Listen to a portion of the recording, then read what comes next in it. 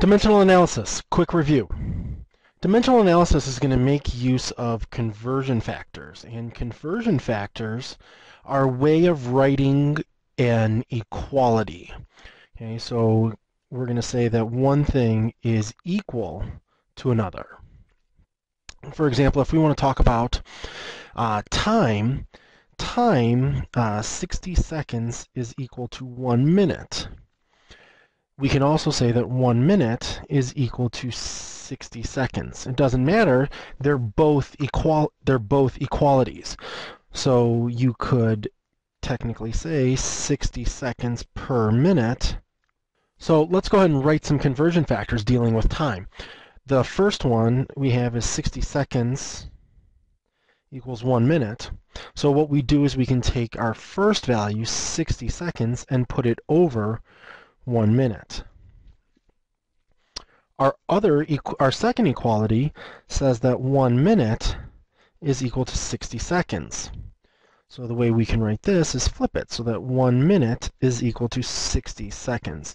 Each conversion factor says the same thing, but it's represented different, and we can use either conversion factor based on what we want to cancel.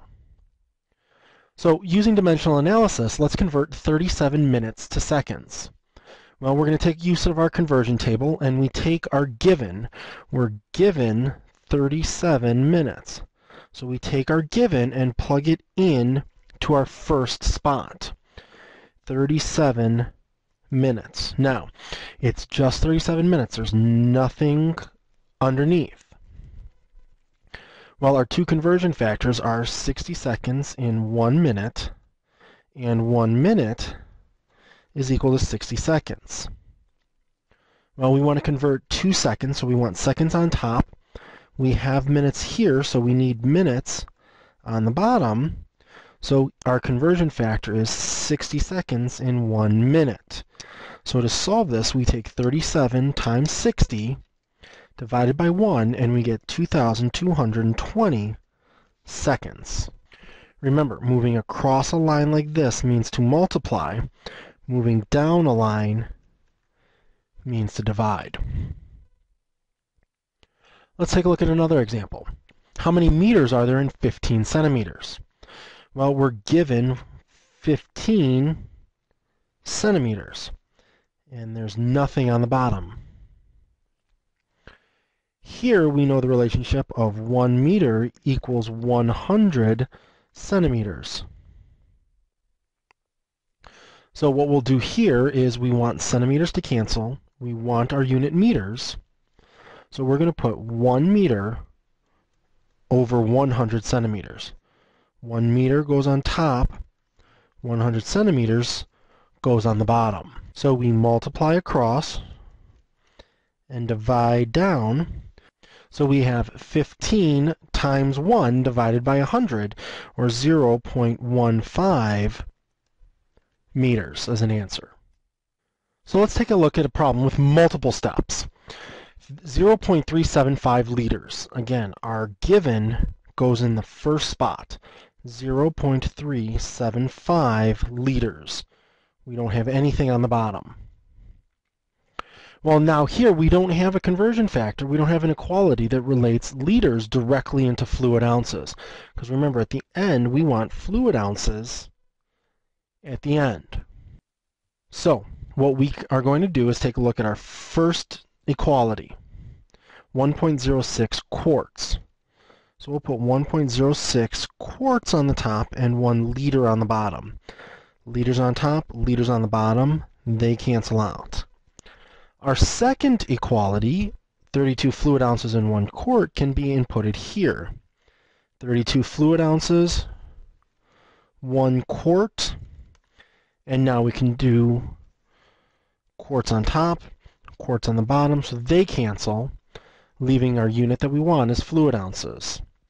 So we take 0.375 times 1.06 times 32, and we get 12.72 fluid ounces.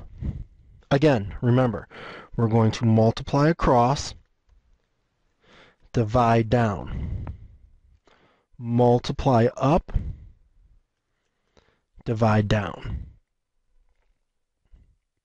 Let's take a look at derived units. A derived unit is something like density, where we have two units in one thing. So what would the density of 0.50 milliliters, here's our object, here's our given, 0.50 milliliters, if the mass is 1.22 grams per milliliter? Well, 1.22 grams per milliliter, the 1.22 grams is our number with our unit. So we'll put 1.22 grams on the top. Milliliters all by itself means that that's equal to 1 milliliter. So milliliters on the top, milliliters on the bottom, they cancel out.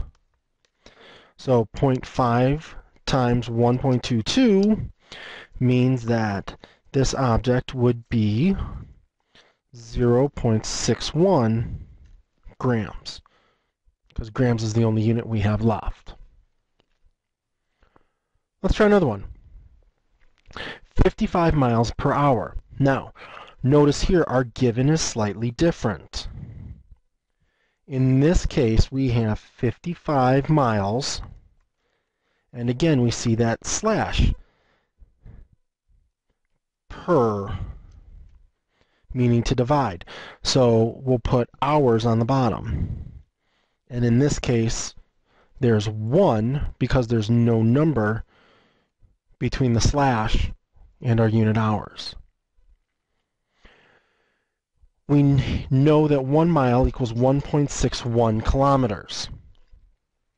So we put 1 mile on the bottom because we want miles to cancel out, and 1.61 kilometers on the top.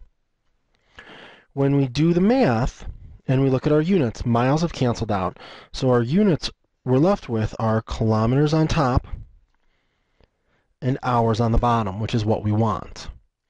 So we can take our 55 times 1.61,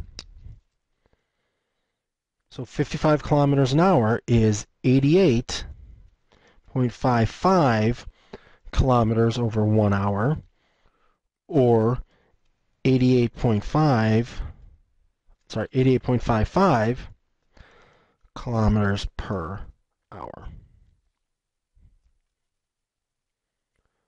Let's go ahead and take a look at one more. 25 miles an hour is how many feet per second? So again, we start with 25 miles per 1 hour. But now we have to convert both miles to feet and hours to seconds. So let's deal with the first thing first.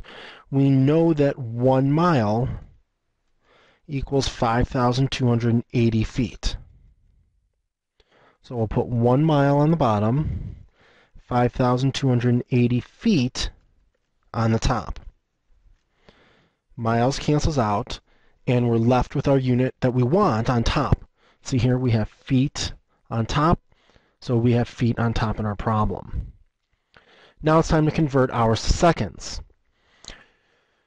Well, I don't know how many hours or how many seconds are in an hour, but I do know that 1 hour is equal to 60 minutes. In this case, the unit that I want to get rid of is hours. It's on the bottom, so I'm going to put 1 hour on the top. Now it'll cancel, leaving me with, and I'll put 60 minutes on the bottom. From here, I know that 1 minute is equal to 60 seconds. So again, I have the unit that I want to get rid of on the bottom, minutes, so I have to put minutes on the top. So 1 minute is 60 seconds. So now again,